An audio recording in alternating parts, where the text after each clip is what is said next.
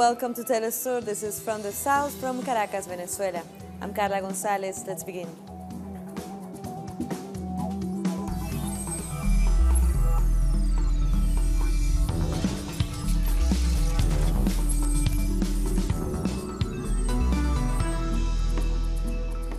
We have the latest figures for the key election of the midterms in the United States. For the Senate, 42 seats went to the Democrats and 50 for the Republicans, who are keeping this majority. The House of Representatives, the majority goes for the Democrats with 176 seats against 170 for the Republicans. And for the governors, 16 went for the Democrats when 21 went for the Republicans. These, of course, are preliminary numbers, and we will be reporting the final results as they come.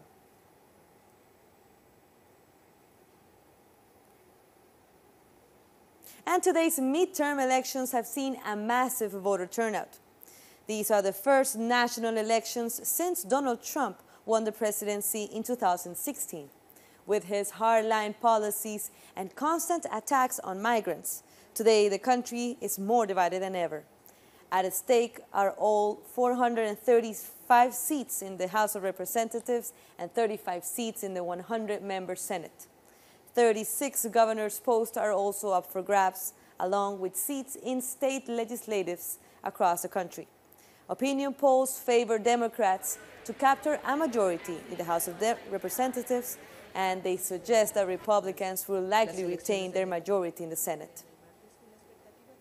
This election is going to switch the Senate and the House seats. So if we can get a Democratic turnout, then we can help overrule some of the things that Donald Trump says and does. With all the issues that are happening across the country and the negative energy coming out of Washington and this president, it's great to see someone like Beto, who has great energy, great enthusiasm, positive, great message. And projected winner in New York for the House of Representatives, Alexandria Ocasio-Cortez, is seen as a symbol of a new wave of democratic socialists trying to push for progressive government policies. Well, I am proudly running as a Democrat, and I anticipate and really look forward to collaborating as much as we can as a party in order to make sure that we get a progressive agenda realized. It's not necessary to have representatives who take money from corporations, but we can have officials who only work for the people in the community. Now let's look at the first migrant caravan that has arrived to Mexico City after 18 days of walking. The caravan left the city of Córdoba in the state of Veracruz towards Mexico City. The migrants started walking at 5 a.m. just like the caravan assembly agreed on. No se dispersen solos, váyanse en grupo, señores, en los buses para que no les vaya a pasar nada en el camino. The migrants walked to a highway that crosses 3 states and that heads to the capital. Some boarded some vehicles to move faster. I am a little tired, but every day we move closer is a day we have to thank God for. Others walked to avoid the cramped trucks. The caravan traveled 230 kilometers to reach its next destination.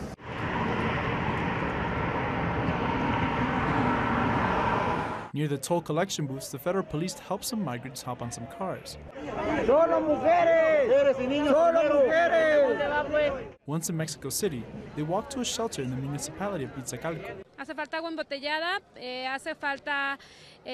We need water and baby supplies. Also, I would ask people to help with food and milk, especially for the younger ones. We have nothing to take care of babies. After 18 days, the migrant caravan has traveled for 1,180 kilometers on their way to the border with the United States.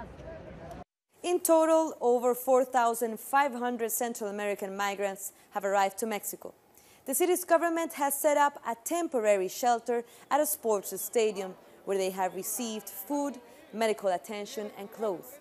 The group is reportedly considering how long they'll stay in Mexico City before starting to once again walk towards the United States.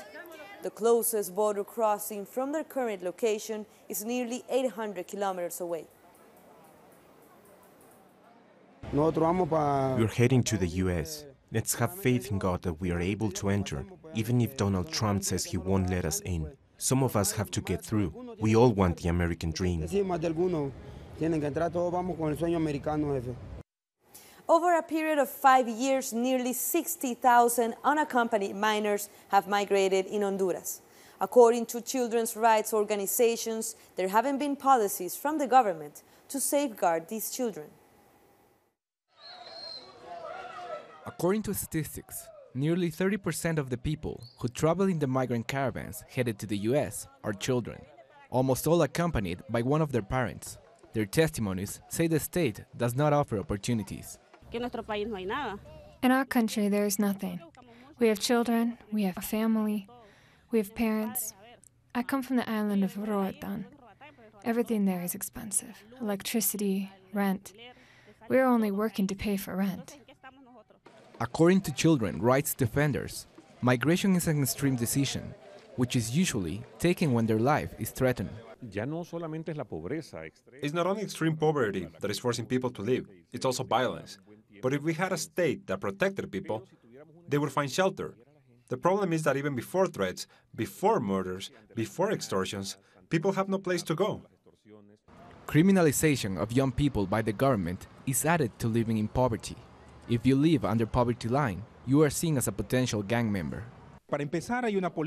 For starters, there is political criminalization of the youth. Young people are seen as a problem, not as people who are being excluded and marginalized from the system. Therefore, while there are politics of that nature, then what we're going to have is young people who want to leave the country. The absence of opportunities for jobs for adults adds greater vulnerability to minors, who are often left to be cared by third parties, without access to basic living conditions.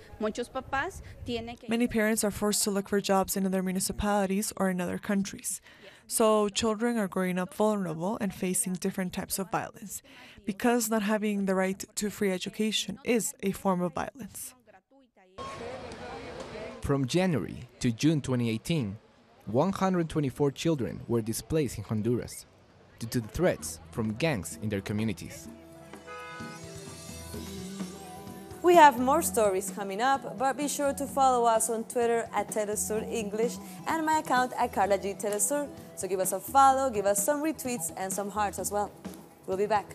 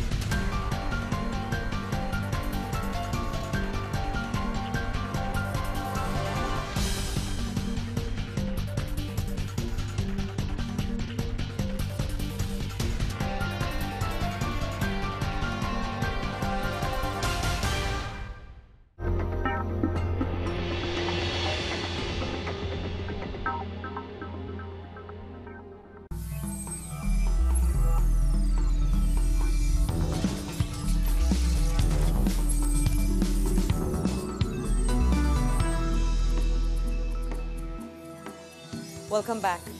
Grenada, as well as Antigua and Barbuda, voted in referendums today. They decided not to use the Caribbean Court of Justice as their final appeal court. according to preliminary results with close to 51%. They will continue to use the British Privy Council instead of the Caribbean institution.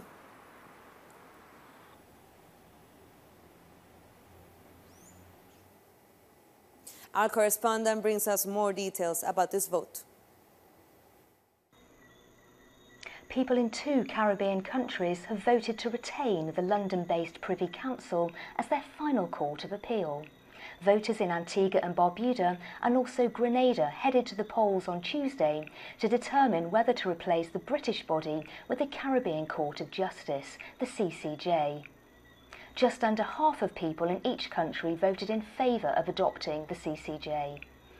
Decades have passed since independence for the 2 countries, and for many, using the CCJ is seen as a matter of regional pride and an important step towards breaking age-old colonial ties.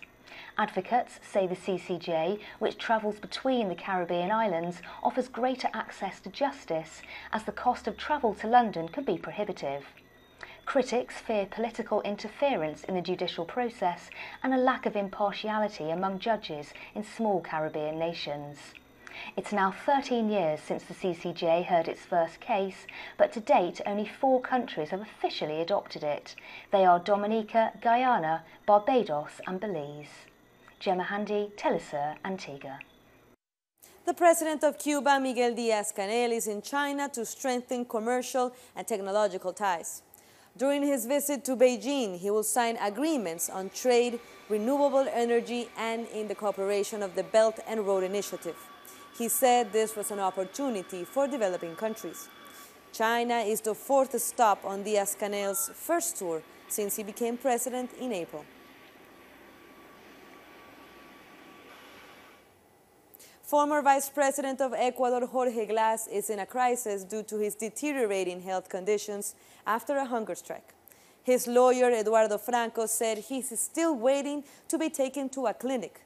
Glass was protesting that he was transferred to a high-security prison as part of political retaliation by the government of Ecuador.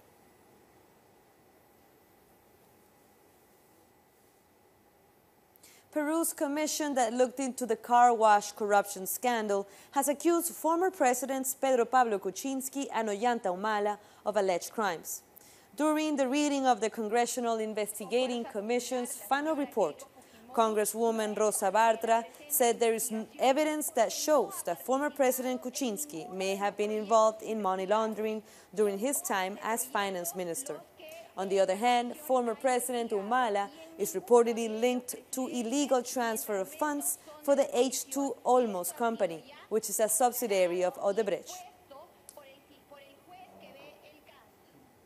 In Brazil, after announcing the possible merge of the Agriculture and Environment ministries, President-elect Jair Bolsonaro has said that his government won't support giving land to indigenous people because he says that will put landlords at risk.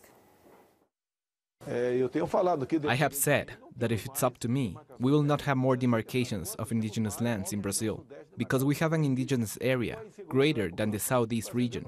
The landlords cannot wake up and discover that through a decision of the executive, they will lose their own property to a new indigenous land. Now the topics: France has given refugee status to former Chilean guerrilla member Ricardo Palma Salamanca, even after the Chilean government had asked for his extradition. Salamanca has been a fugitive for over 20 years after being sentenced for the murder of a senator. Friends and family members of Ricardo Palma Salamanca are celebrating. They say that political asylum his wife and children have received will end with 2 decades of persecution and will let them live in peace. They are grateful that French institutions have listened to them. France is a country where institutional powers are totally transparent and separate. In his meeting with French President Emmanuel Macron last October, Chilean President Sebastián Piñera asked for the extradition of the former guerrilla member. We talk about Palma Salamanca. What Chile wants is very simple. We want him back in Chile, where he was judged and sentenced for terrorism. In April 1991, Ricardo Palma Salamanca, a former member of the Manuel Rodríguez Patriotic Front, killed Senator Jaime Guzmán, one of the collaborators in Augusto Pinochet's dictatorship. Few times people have had access to justice, real justice. Through Ricardo, we can have some dignity, because who Ricardo killed, if Pinochet were Hitler, the man Ricardo killed would be Goebbels. Guzman was the brains behind the massacre of Chilean people. The dictatorship was a two-headed dragon. One civilian head, one military. I lost my parents. Who is to say that Jaime Guzman was not the one who planned my mother's murder? Palma was sentenced to life imprisonment, but in 1996 he escaped from a high-security prison in a helicopter. Since then, authorities have been trying to bring him back to Chile. We strongly believe there were violations of due process and of human rights, including torture, during Ricardo Palma Salamanca's trial. Right-wing and left-wing parties are outraged by Palma's asylum. Many went to the French embassy in Santiago to leave a letter of complaint. We are asking the French government to revise the situation. We don't know all the French institutions. We understand the institution that approved his asylum has members designated by the French government. So we think it is evident that something can be done. Despite the fact the French government has made its decision, Chilean lawmakers still hope to see Palma Salamanca extradited. Now to Argentina. A new round of layoffs is threatening just under 200 workers at the country's Channel 9. During Mauricio Macri's government, unions have denounced cutbacks in television programs, which have resulted in even more layoffs. President Macri says his economic adjustments made during the first 3 years of his government have caused the unemployment rate to jump to 9.6%, the highest in 12 years. But workers' unions disagree. The 17th Arts and Special Education Science Fair has taken place in Argentina's capital, Buenos Aires. Children and adults from various special education schools got to showcase their talents. 700 children with special needs took part in the Arts and Special Education Science Fair. It was a magical moment filled with joy when they got to take the stage. This is just a glimpse of what disabled people can achieve if their healthcare and education are strong. You can see many different schools with kids with different conditions. This experience is a way of labour, education, art inclusion. This is their time to shine through the singing, dancing, and theatre plays.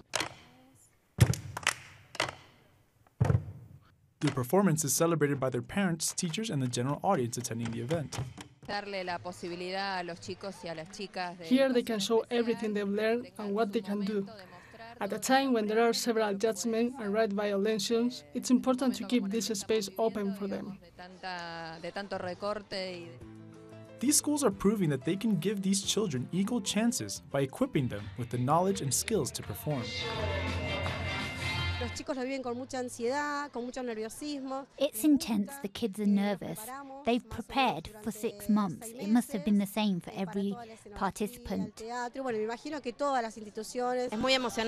It's very exciting. Discrimination against them is huge, so it's good for them to participate here. This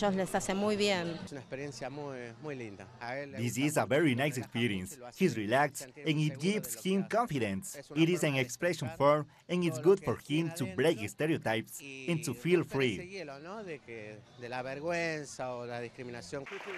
The stage of the Coliseo Theater has seen many performances. This event is organized by the Infancias Foundation to mark the 29th anniversary of the Declaration of Children's Rights by the General Assembly of the UN. We'll be back after this last short break, but stay with us.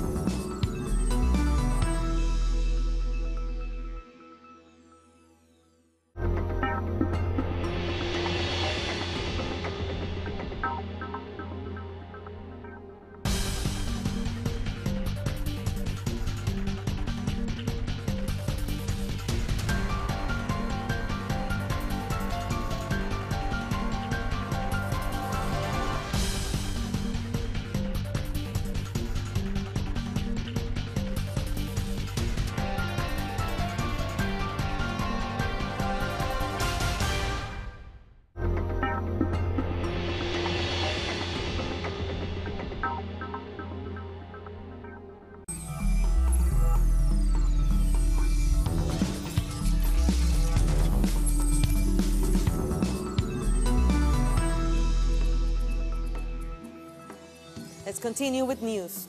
The Saudi-led coalition has suffered a setback in its offensive against al-Hudaydah in Yemen. The forces of the revolutionary committees carried out attacks with the support of drones and artillery pieces. They partly counterbalanced the advances made by the Saudi coalition. Meanwhile, UNICEF has urged all sides to cease fire near hospitals. South Africa's Home Affairs Minister Malusi Gigaba has threatened that there will be hell if he is removed from his post. In an interview, he said the African National Congress is his home and will therefore not take kindly to any attempts to remove him from his party and his cabinet position. There have been numerous calls for him to be fired from both positions after an investigation found that he lied under oath during a corruption scandal.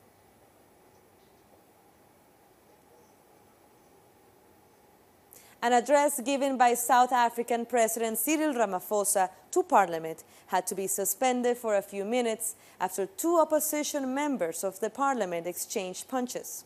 A physical fight broke out between MP Nasier Paulsen after he rose on a point of order when Andries Tlowam of the Agang Party was speaking. The two members were removed from the House after this fight. And Ramaphosa also dismissed insinuations that farm attacks in the country are racially motivated. Responding to a question from an opposition member of parliament, Ramaphosa said farm murders are happening across racial lines and not only affecting one racial group, as claimed by right-wing organizations. This comes after a tweet in August by U.S. President Donald Trump, where he claimed that white farmers in South Africa were victims of racially motivated attacks. The fact that, yes, white farmers are being killed, including black people on farms are being killed as well, is the reality that we are living with. So the killings of a number of people in our country is something that concerns me. It should concern all of us. And I will never sort of categorize it as just saying white. It is people in our country are getting killed. Moving along, Russia and Spain have signed an agreement to reinforce cooperation ties on education and science. Russian Foreign Minister Sergei Lavrov has met his Spanish counterpart, Josep Borrell, to discuss international issues such as the conflicts in Ukraine, the Middle East, and Syria. Lavrov also met Spanish King Felipe. In a press conference, Lavrov also criticized the U.S. sanctions imposed against Iran.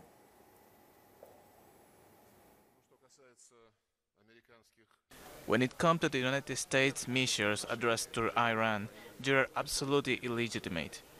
They are being implemented in flagrant violation by the UN Security Council decisions. The ways in which these measures are announced and implemented can only cause a deep disappointment. We start from the premise that the norms not only of international law but only of international communication remain in force, and in our era it's hardly acceptable to follow a policy based on ultimatum and unilateral demands. The foreign minister also ruled out any Russian interference in the midterm elections held in the United States. About the midterm elections that are held today, U.S. officials declared that absence of evidence to show us any interference from Russia on these votes. The election result depends on American voters. We are convinced that domestic disturbances in the United States have a direct impact on Washington-Moscow relations. And our partnership in the global security is so long awaited by many countries that turns out to be hostages to these domestic political disputes in the United States. More than 17 people died when 3 boats were shipwrecked in the Mediterranean Sea. At least 80 people were rescued in the Alborán Sea, while in Caños de Meca only 5 migrants were saved. According to the Spanish Maritime Rescue Service, some 13 people died in Alborán and 4 others in Caños, both near the Morocco coast. Israel's Prime Minister Benjamin Netanyahu has given the go-ahead for lawmakers to advance a bill calling for the death penalty for convicted Palestinians. The controversial bill would allow the Israeli courts to sentence Palestinians charged for terrorist activities to the death penalty. The bill says a simple majority of 2 to 1 judges would be enough to impose it. A unique statue of international Egyptian football player Mohamed Salah has been presented at the 2018 World Youth Forum in Egypt. The statue, featuring the striker, has surprise assistance for its oversized head, its skinny legs, and a small body. The World Youth Forum is one of the biggest fairs for young people in Africa. It presents art exhibitions and many cultural activities, including related to soccer.